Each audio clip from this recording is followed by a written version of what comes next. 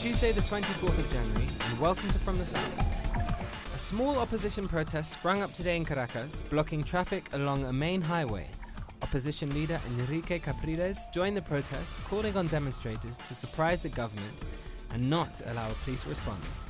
Peruvian President Pedro Kuczynski said on Tuesday that he intends to work with China, Asia, India and other countries after US President Donald Trump pulled the United States out of the Trans-Pacific Partnership.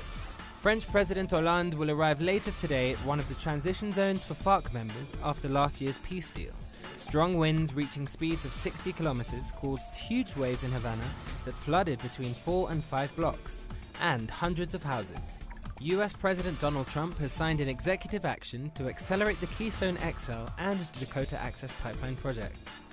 Trump also signed a decree that American steel should be used for pipelines built in the United States. Trump said his order on pipelines will, quote, put a lot of steelworkers back to work. The UK Supreme Court has ruled that Britain's plans to formally break away from the European Union will have to be approved by a parliamentary vote.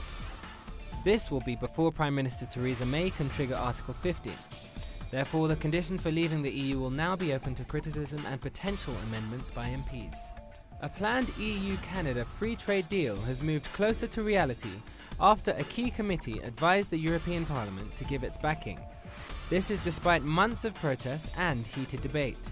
The EU-Canada Comprehensive Economic and Trade Agreement, or CETA, still needs to be approved by the European Parliament to enter into force.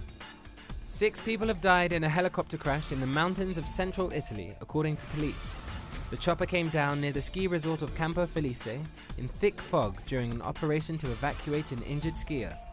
The region is already reeling from a series of earthquakes and last week's deadly avalanche. Residents of the Gambian capital of Banjul have expressed hope after longtime ruler Yahya Jammeh left the country. Jammeh left the country on Saturday to Equatorial Guinea after negotiations backed by regional military pressure and as West African troops were poised to remove him. Jammeh had refused to hand over power to now President Adama Barrow. Belgian playwright Ismail Saidi, who was exposed to radicalization in his youth, is hoping theatre will deter youngsters away from the path of extremism. The play titled Jihad is a dark comedy which attempts to analyze the causes of departure to try to prevent it.